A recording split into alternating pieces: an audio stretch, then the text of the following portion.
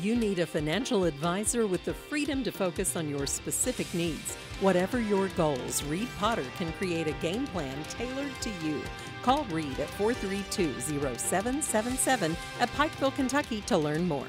It's fire season in Kentucky, and with it has brought several fires to Pike County in the last few weeks. Mountaintop spoke with wildfire mitigation specialist Kesley Baker to get updates on the wildfires in the county. Pike County only has one active fire as of right now.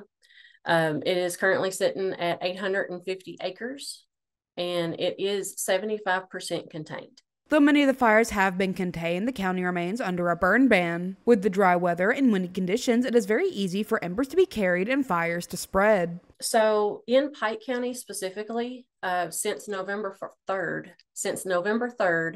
there had been roughly 14 fires across Pike County. As I've said, only one is still active, and 7 have been contained, and 6 have been controlled.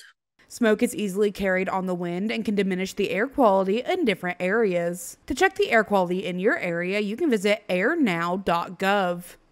For Mountaintop News, I'm Kelsey Fidel.